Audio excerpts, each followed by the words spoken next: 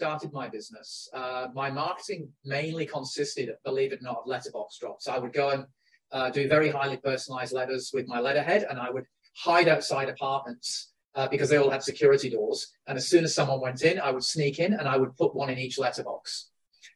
So they were the basic type of means that I got my first jobs. And from then I got a lot of repeat jobs. But, you know, that didn't fill all of my time because obviously I was trying to build my business and I needed to get busier. I think since working with Search It Local, one of the great things has been I've learned a lot about how to market myself. And I feel like in a very good value for money type of way, I've had people help me along the way. So it's taken some of the pressure off me doing my own marketing and advertising.